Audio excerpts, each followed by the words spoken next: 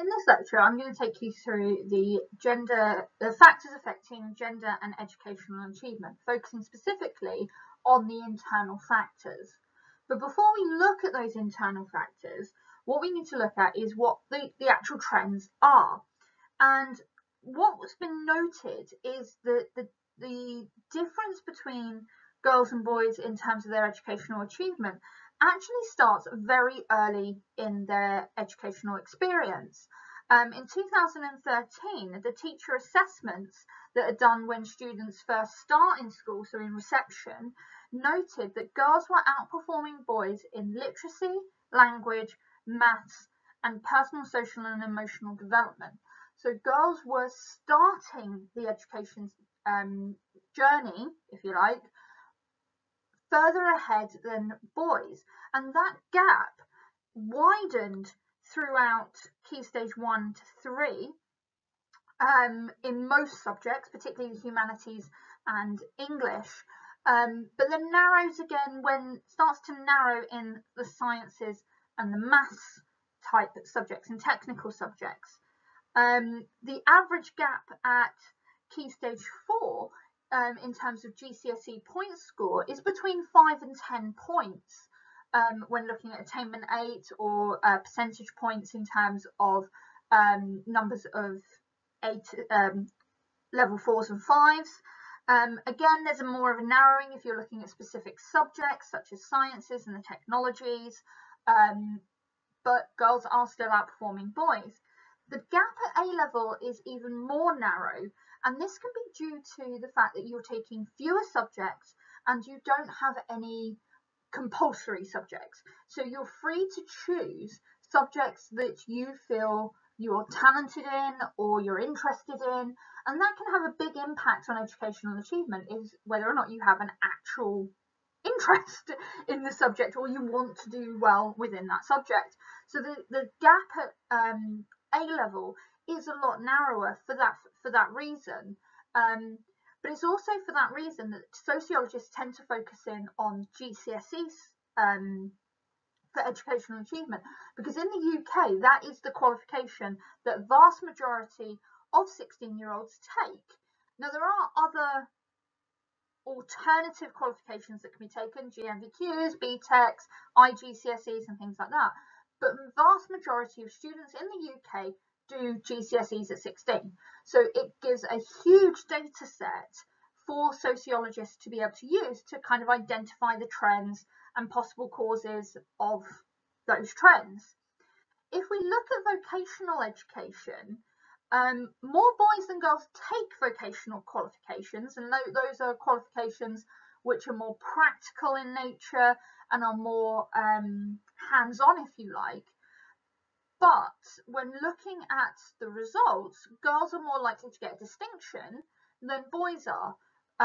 So we're still seeing that girls are outperforming boys within vocational education. It's just more boys take it than girls do, and we'll talk about subject choice in a later lecture.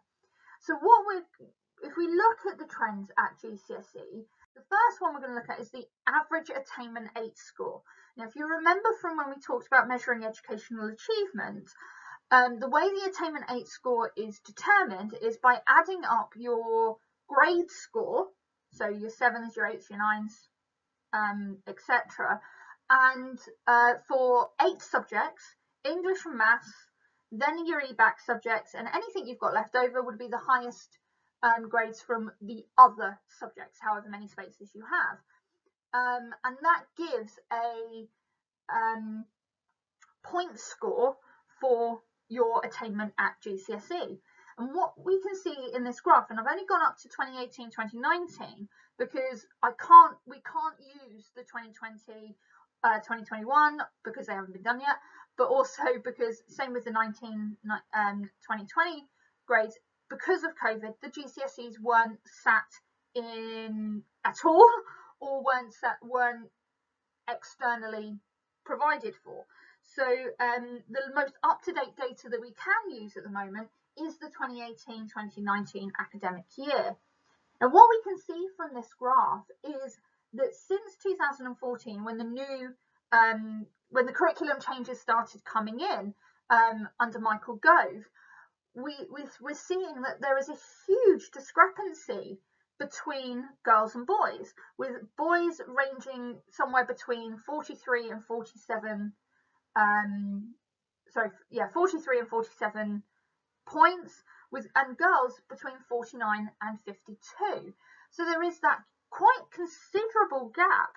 And when we compare the girls to the national average, they're still quite massively outperforming the national average, showing that girls are performing better at GCSE overall than boys are.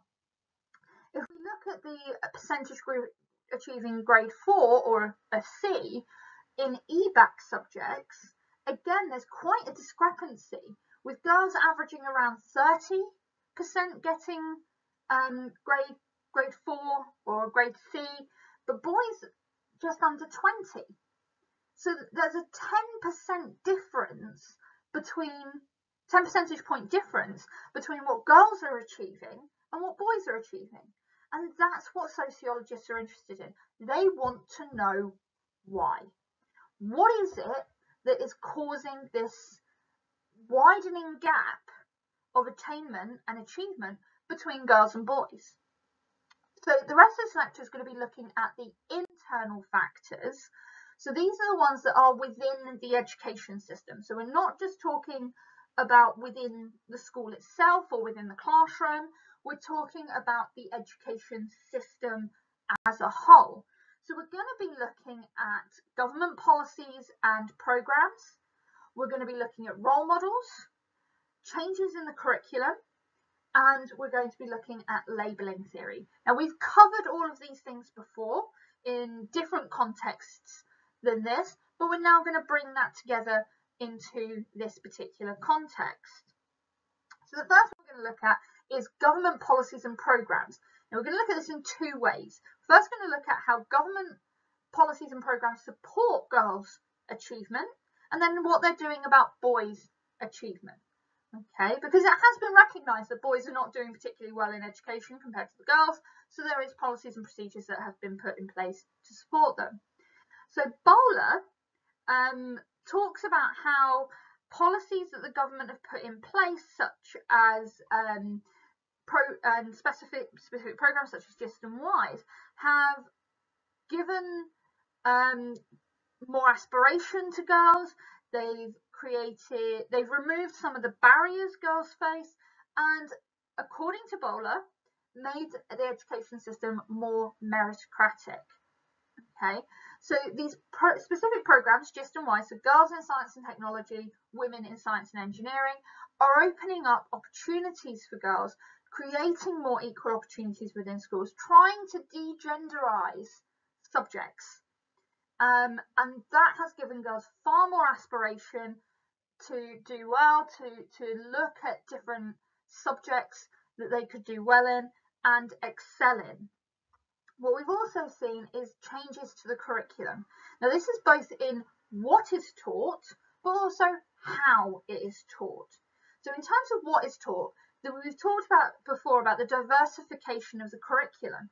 And it's not just based around ethnicity, it is based around gender as well. So we're seeing that English is moving away from being dominated by dead white men, dead Western white men particularly, and we're seeing more female authors and poets, more ethnic minorities coming into the curriculum to give a more diversified subject matter. We're seeing units being added into history curriculum, such as the role of women in World War II or women within the Tudor era and things like that. So we are seeing the focus moving away from men and bringing in more female elements to the curriculum. The discussion of more female scientists.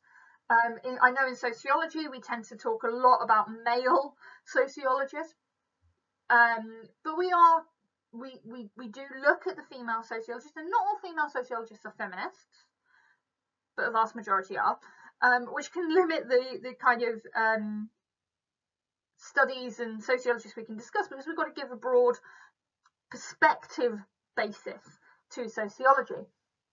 But in terms of how the national curriculum is delivered, we first of all saw the introduction of coursework, which I know things have changed now and we'll come back to that a bit later, but coursework really did support girls in terms of their educational achievement. Girls are more likely to take time over their coursework, and that's going to give them a higher grade going into an exam. And finally, we've got league tables and marketisation. Okay, and this comes from the work of Slee, and I'm really hoping I'm pronouncing that correctly. But he points out, or she points out, that when marketisation and league tables and all of that came into the education system in 1988, it suddenly made girls more desirable to schools. Girls achieve higher. Girls don't have as many behaviour problems as boys. And that means that the school gets higher in the league table. It means they have a good reputation, and that feeds on into having more children or more students applying to go to that school. Slee points out that boys are 4 times more likely to be excluded than girls are in terms of permanent exclusion. And schools have to be open about their permanent exclusion. It's public record. So schools can get a really bad reputation if they have a high level of exclusions. Now, there is manipulation in there, and there is a way of gaming the system, and which we talked about before. But schools don't want to have a bad reputation, that they have high levels of exclusion, because that suggests that the school is a bad school. And if you've got a reputation of being a bad school, people don't apply to come to your school, your funding falls, and everything else because of the funding formula. So schools are covertly, because remember they don't select at state level, girls are more desirable as a student because of all the things that I've just mentioned. Now, as I said, it has been identified that boys aren't doing as well as girls in education, and that it starts from a very early age.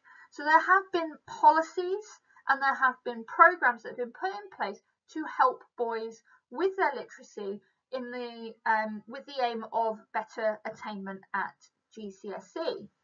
So this came from the Raising Boys Achievement Project, which took place between 2000 and 2004. It was a government project which looked at the issues and the barriers that boys were facing in their education that were preventing them from achieving good grades. And they focused on Key Stage 2 and Key Stage 4, but from this study, from this report, some policies were introduced, mainly in primary school, to increase literacy levels, which was one of the key areas that they identified as being an issue, with the hope that that would then feed through to GCSE. For example, you have the Playing for Success program. And what this was a program which looked at literacy, numeracy and ICT amongst demotivated Key Stage 2 and Key Stage 3 students. And these students would then be given, so it wasn't paid for, it was given out of school hours study support at sports clubs and football clubs and places like that, to kind of not only help them with their numeracy, literacy and ICT, but also to change attitudes regarding education and show the importance of education by using these sportsmen and women to kind of motivate young demotivated boys and girls in Key Stage 2 and 3. Another programme was Reading Champions, with literacy being a key focus coming from the Raising Boys Achievement Project. What was then put out were celebrities, famous people talking about reading, showing that they enjoyed reading, making recommendations about books, trying to raise the value of reading. because literacy can have a huge impact on your educational achievement, and by reading you can massively improve your literacy levels. So they have video clips, posters, celebrities going into schools, and all of this to raise the value of reading within schools. Now, we don't know the impact of these policies yet, because the first group of students that were involved in these policies would have sat their GCSEs last year and this year. And obviously COVID and all the rest of it's just kind of destroyed the data that they could have collected. So we're still waiting to see whether or not these policies and procedures actually have had an impact on closing the gap between girls and boys in their educational achievement. The final policy that was put in place was to recruit more male primary school teachers. Now, in 2019, data showed that in primary only 14% of primary school teachers were male. And this kind of gives out the impression that education is a female endeavour, that academics and learning are female activities, and which can then lead to boys not valuing it, not being motivated to do well, particularly in primary school, which then follows through into secondary and GCSEs and A-Levels. So by recruiting more male primary school teachers, they're then able to raise those aspirations of young boys, show them that education and learning is worthwhile and is not a female activity. And the numbers of male primary school teachers are increasing, but they are still relatively rare, and that could be possibly due to social stigma attached to primary school teachers, male primary school teachers, that's really quite wrong and rude. It's the suggestion of, why would a man want to teach small children? There must be something wrong with him to want to be around small children all day. And that stigma can prevent men from applying for primary school teacher training. But we are seeing changes in that. We are seeing more and more male primary school teachers applying and qualifying. The next factor we're going to look at is role models within education. As I just said, in primary school, only 14% of teachers are male. But what's helping girls to achieve more is seeing increasing numbers of women in senior positions in school. The 2019 data said that in secondary schools, 38% of head teachers are female, and that's an increase of 5% on the previous data set, which came out in 2016. So there are more and more female head teachers at secondary level. In primary level, we see a lot more female head teachers, with only 27% of them being male. But we are seeing more and more women within SLT roles, assistant heads, deputy heads, and that can show girls, even if they don't want to go into education, that they can achieve high level positions in the workplace, not just within education.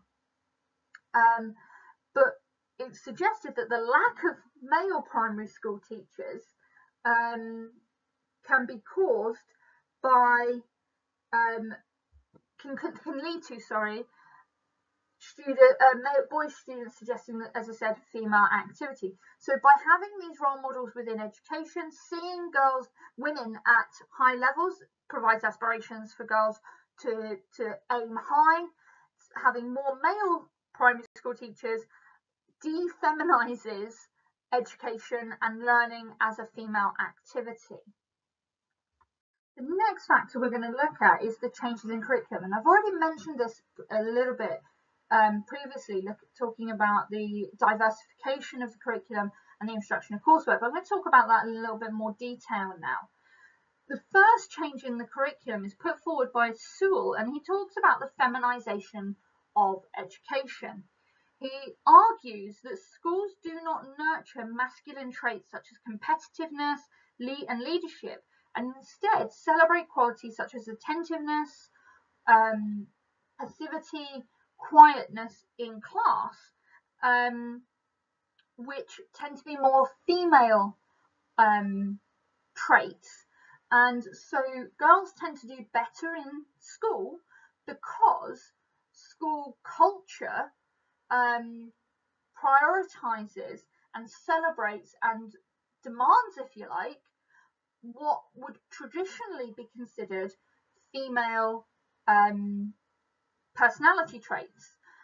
And the masculine personality traits tend to then lead to discipline problems, behavioural problems, anti-school subcultures, which lead to boys underachieving.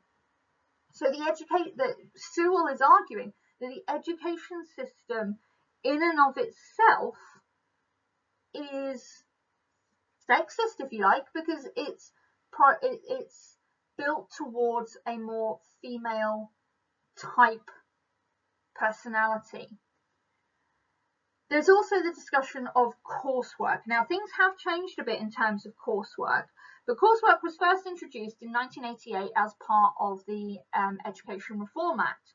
Gorard, and again, I really have no idea if I'm pronouncing that correctly, noted that the achievement gap was pretty consistent between 79 and 89, so it was relatively even. So it's suggesting that once coursework was introduced and that gap began to widen, that you could link it back to, there was a correlatory relationship with coursework. Girls, and Mittos and Brown argue that girls are more successful in coursework because it's about being conscientious, it's about being organised, it's about being independent, which puts them at an advantage over boys who tend to be a little bit more impulsive, disorganised, and can lack those independent skills that coursework requires, and that conscientious going back, rereading it, editing, etc.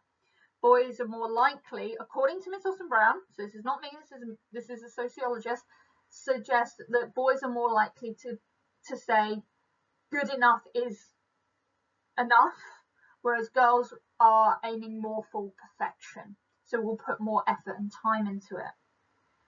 We also need to look at how the changes in the curriculum are challenging stereotypes. And Viner, and I hope I'm pronouncing that correctly, it might be Weiner, but who knows, talks about how recent developments in curriculum are about the diversification of textbooks and of the content that is taught, and the removal of gender stereotypes from textbooks, and the way that we talk about certain subjects.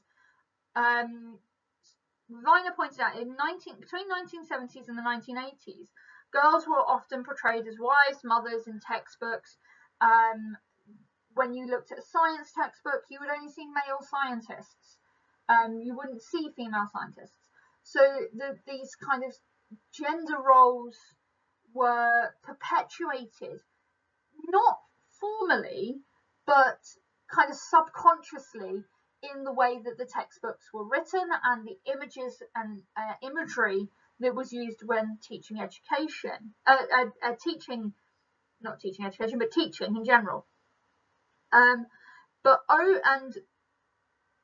in recent years, we're seeing more diversification, we're seeing more equality within the imagery, within textbooks, within teaching in general, which is leading to greater achievement in girls as they are presented with more positive images of what they can achieve. They can now aspire to more than wife and mother.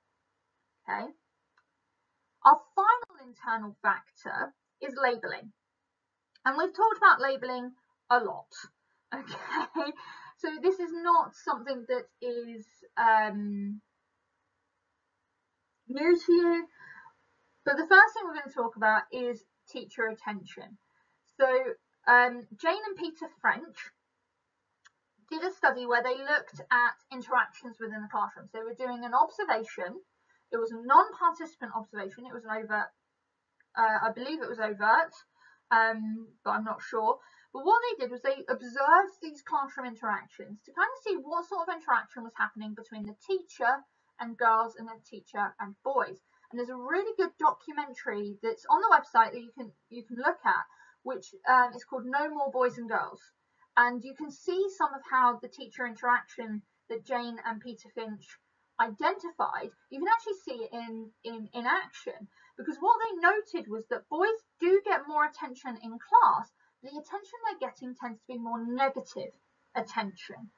Boys tend to dominate discussion and debate, and whereas girls tend to be more democratic and kind of the taking of turns kind of thing. And in the documentary of No More Boys and Girls, it's a two-part documentary that you can watch on the from the website. It's also about the language that was used by the teachers within these interactions, which were reinforcing traditional gender stereotypes.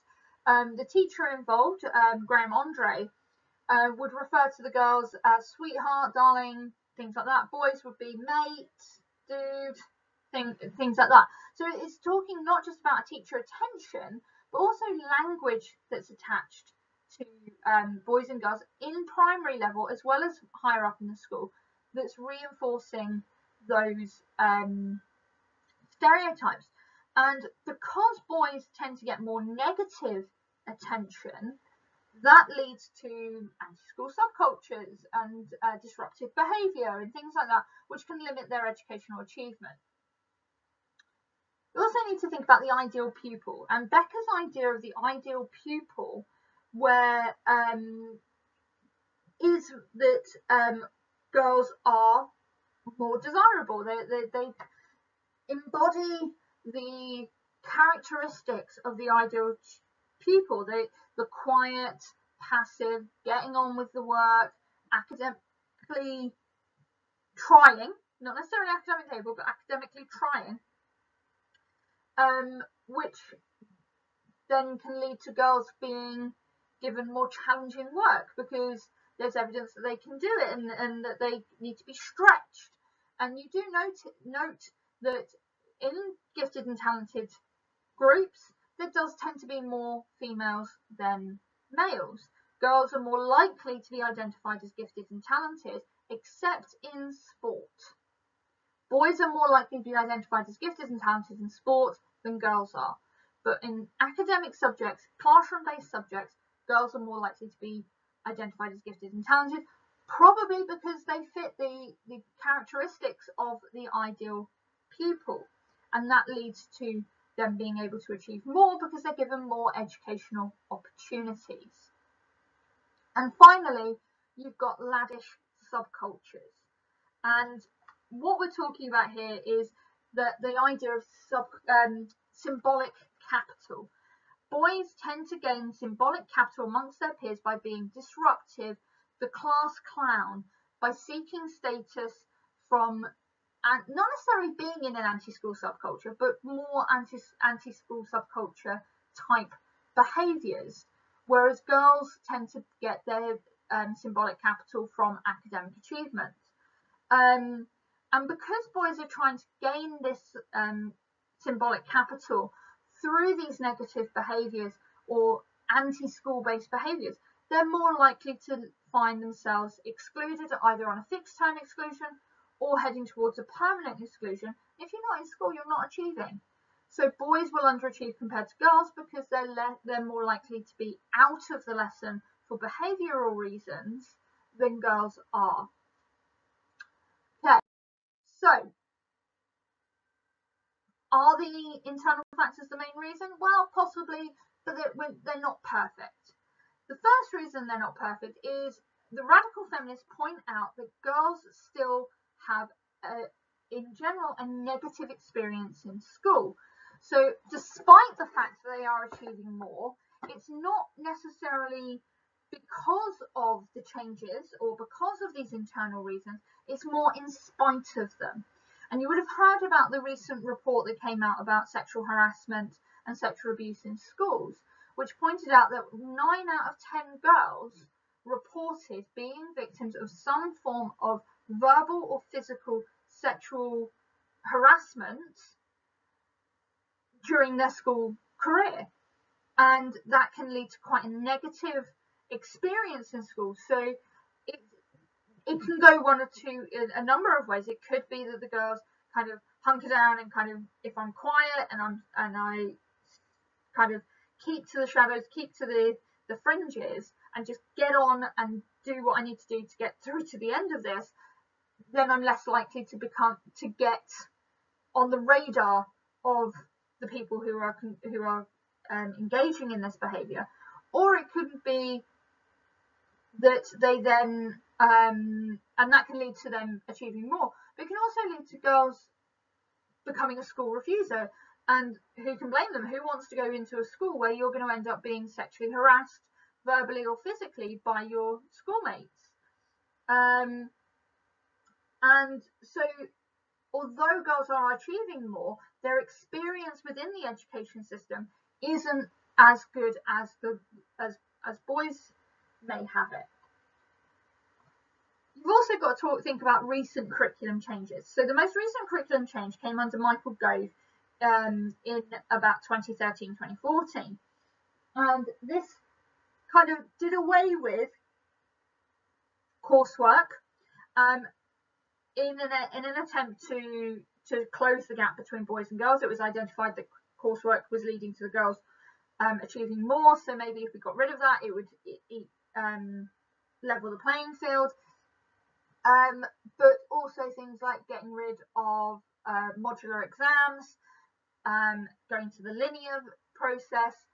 Perhaps these were all attempts to level the playing field between boys and girls. Now again, we don't know if that has actually worked, because we're still it was done in 3 waves. The third wave of changes occurred 3 years ago. Since then, we've had 2 years of non-examination due to COVID. We've also got to think about the fact that there are still male domination in positions of power. As I've said before, 38% of secondary head teachers are female, but that means that 62% of head teachers are male. The vast majority of the teaching population is female. Okay, so we are seeing that there are still the vast majority of positions of power. The majority of the CEOs in charge of multi-academy trusts are male.